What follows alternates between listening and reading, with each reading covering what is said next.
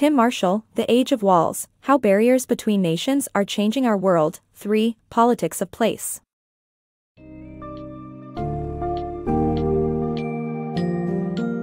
In this engaging summary of The Age of Walls, How Barriers Between Nations Are Changing Our World, author Tim Marshall documents an increasingly divided planet as countries build walls and establish barriers. In a global atmosphere shifting towards tribalism and isolationism, the book explores how nations like China, the United States, and Israel heavily invest in border fortification. Marshall investigates the impact of these divisions on societies, economies, and the lives of ordinary people.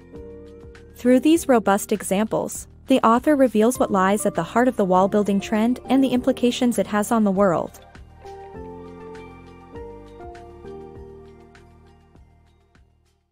Walls Up, Tribalism and the Practice of Wall Building. In 1987, Ronald Reagan's speech signaled an era of openness and cooperation, but today the world has a fortress mentality, with 65 nations building walls to keep out perceived enemies or threats. Some walls, like the iconic one between North and South Korea, are quite famous, but others have gone up with little fanfare, like Uzbekistan's barrier with Tajikistan. The wall-building trend is a global one, with governments in Asia, Africa, Europe, the Middle East, and North America engaging in the practice. The book delves into the reasons behind the resurgence of walls and the effects on global society. China's Great Wall and Modern Walls. China's Great Wall might be a symbol of the country, but its biggest barriers are economic and cultural.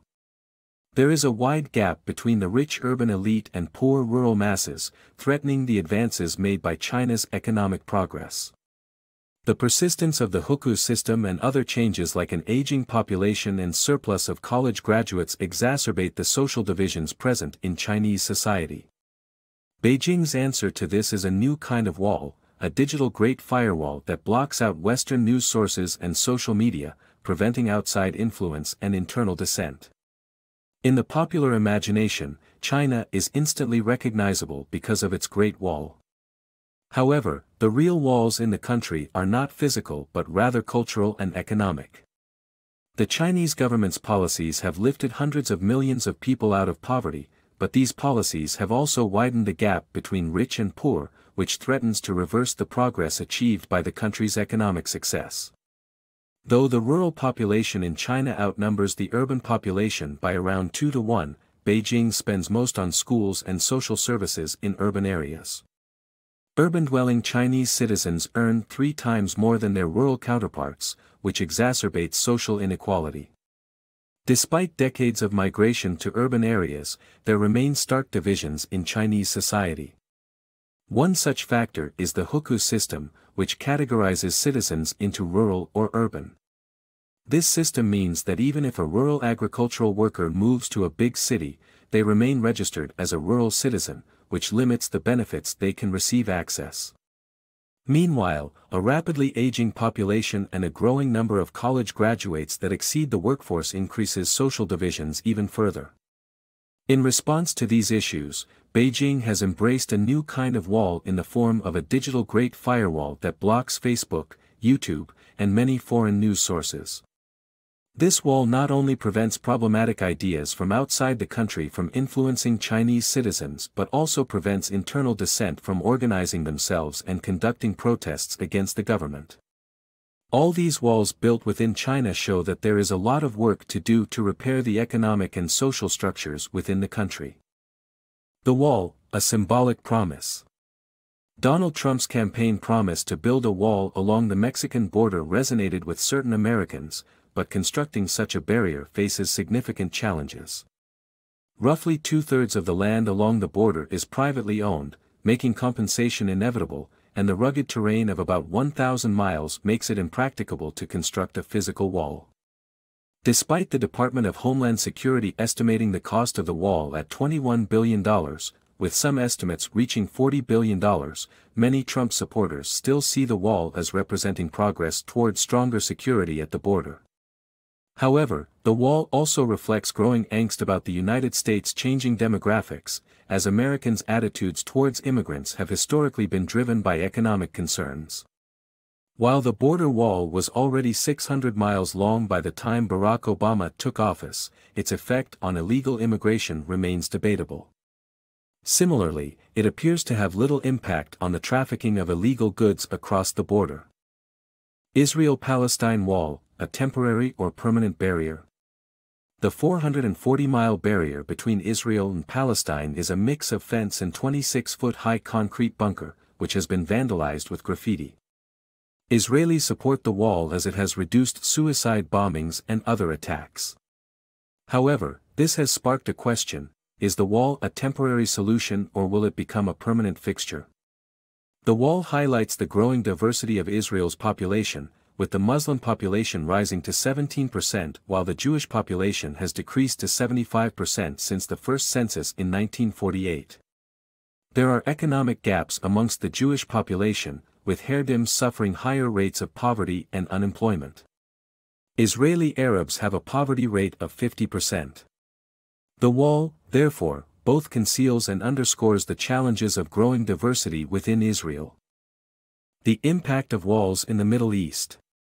The American invasion of Iraq set forth unintended consequences as it plunged the region into chaos and led to a surge in terror attacks. This has resulted in the creation of barriers, fences, and walls being built in countries such as Saudi Arabia, Jordan, Turkey, and Libya. Although cultural factors play a role in the lack of unity within the Middle East, the physical barriers highlight the deep ethnic, religious, and linguistic divisions. These walls stand as a representation of the region's fragmentation and the missed opportunities for progress. India's elaborate border wall. India has constructed a 2,500-mile fence along its border with Bangladesh to keep its citizens out. The fence, which is electrified and barbed in some areas, is protected by Indian guards who use lethal force against intruders. The addition of sensors, thermal imaging technology, and drones seeks to reduce the manpower required to patrol the vast border. Bangladeshis attempt to cross into India due to harsh conditions, including poverty and low education levels.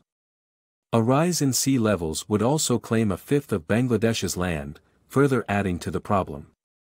The fence has been a topic of controversy, as it has led to the loss of innocent lives, such as that of 15-year-old Falani Khatun. Despite this, India continues to prioritize its border security, sacrificing human lives for the sake of national security. Walls and gulfs in Africa. Despite benefiting from globalization, poverty continues to affect Africans, with millions living below the poverty line.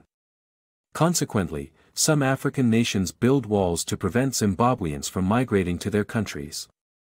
The walls have created deep gulfs, including economic, political, and social divisions.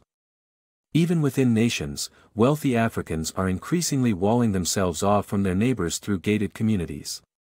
Although gated communities create a secure environment for the affluent, they also impede the development of a cohesive society. The walls that divide us. The construction and subsequent fall of the Berlin Wall highlights the divisiveness that walls and barriers can bring. The economic and cultural disparities between East and West Germany persist even after the wall's removal. Eastern Europeans, including those from Germany, are more susceptible to embracing far-right ideologies. Walls are effective at separating people and reinforce the need for harsher border security. While they may provide a sense of safety, they also lead to the deterioration of community and humanity. The rise of nationalism and illiberalism across Europe is a threat to the concept of a united and liberal democracy.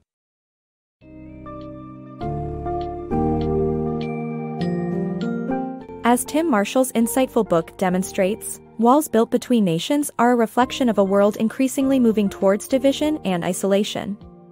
Driven by tense diplomatic relationships, economic concerns, and national security fears, these barriers reflect deep-seated social and political divides that limit global collaboration.